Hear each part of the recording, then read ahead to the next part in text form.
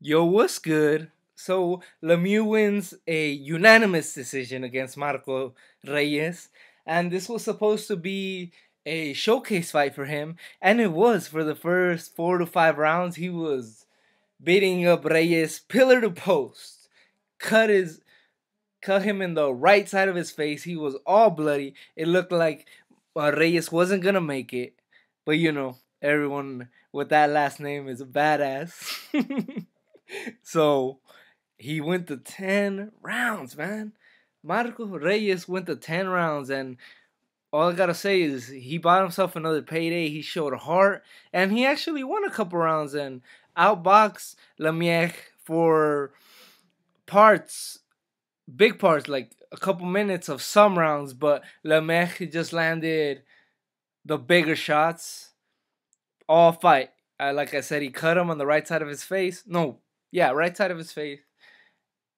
But yeah, story of the fight is Lemieux gassed himself out after the fifth.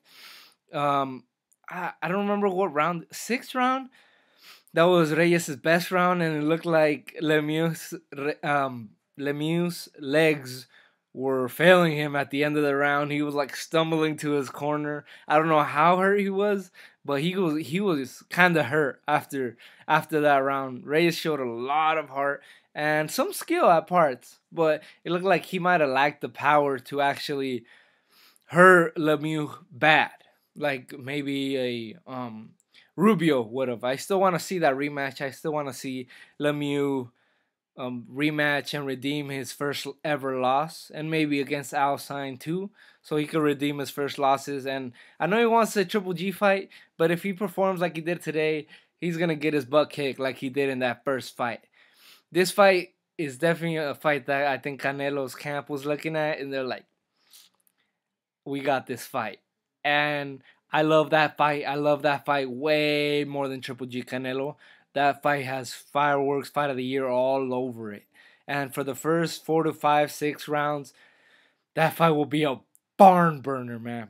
Barn burner. And I want that to happen. But I want Triple G Canelo to happen. So, you have that contradicting viewpoint right there.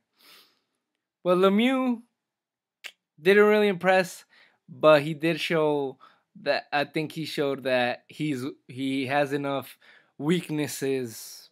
He has enough can't think of the word that I want, but he has enough holes in his game in his offense and defense for Canelo to step up and fight him instead of Golovkin.